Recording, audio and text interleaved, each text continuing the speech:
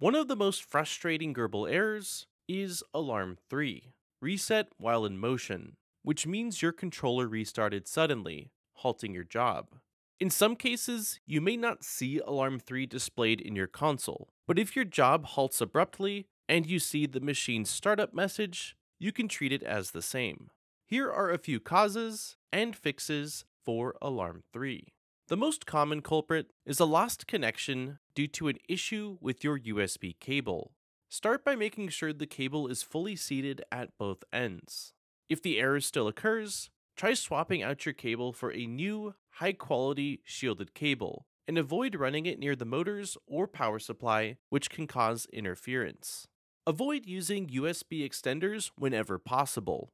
If you must use one, make sure you're using an active powered extension to prevent signal loss. Another cause for a sudden reset is insufficient power being provided to the machine, also known as a brownout.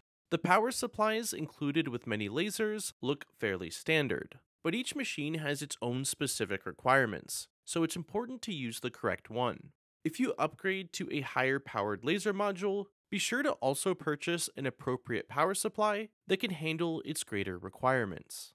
Make sure that there are no other devices on the same circuit kicking on while the laser is running and drawing excess power. One quick check for power supply issues is to unplug the cable supplying power to the laser module and attempting to run the job.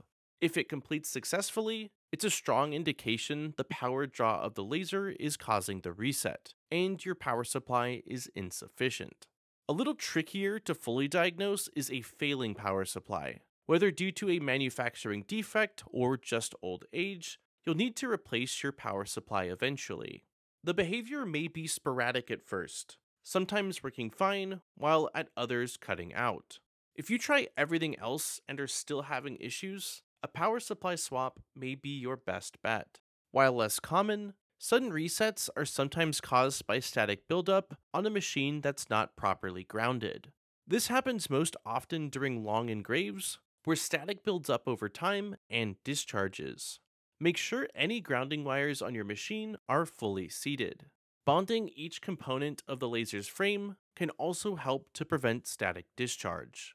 In rare instances, we've seen Alarm 3 thrown instead of Alarm 2 due to bounds issues. If the alarm happens the instant you start the job, it's either a power supply issue or a bounds problem. Be sure to like and subscribe for more great videos on mastering LightBurn.